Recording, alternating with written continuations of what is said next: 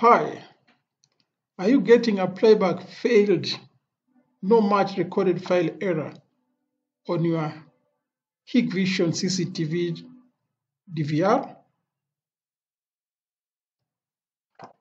No problem. Today I'm going to show you how to fix the problem. First of all, check and ensure that the system date and time of your DVR is current. If it is different, change it to read the correct time and date in your region. The second thing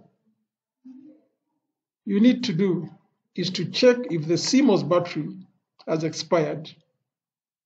If your DVR has been operating for more than 3 years with the same CMOS battery, then perhaps it is time to change it. The battery is located in the position shown here. It is a tiny, shiny, silver-looking disc and has a number inscribed on it. Take note of this number as you will need it when buying a new battery. To change the battery, you have to first remove the cover of the DVR. To do this, switch off the power to the DVR and remove the cover. Use a small screwdriver to remove the CMOS battery. Be careful not to damage the socket, as this may create more problems for you. Replace the battery with a new battery of the same number which you had jotted down. Once you are done, return the cover of the DVR and restart your DVR. Check if the DVR is now recording. If the battery was the problem, your DVR should start recording immediately. If the problem was not resolved, you need to check the hard disk.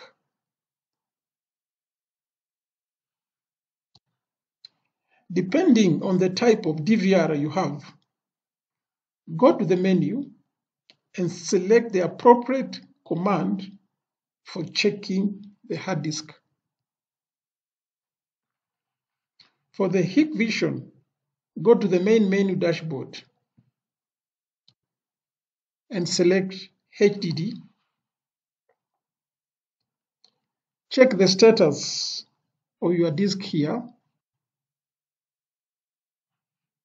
If it indicates abnormal, then you need to initialize it.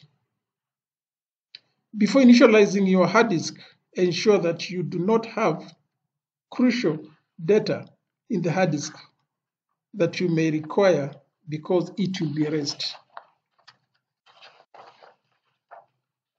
To initialize the hard disk, click on the tiny box as indicated here.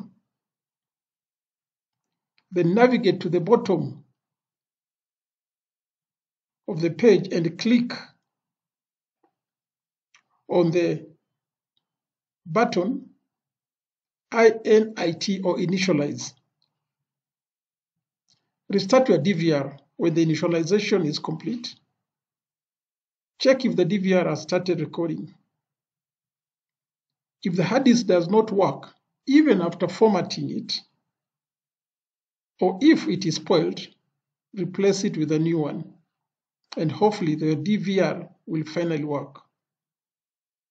If none of the above works, we suggest that you get a new DVR. I hope this helps. Thank you.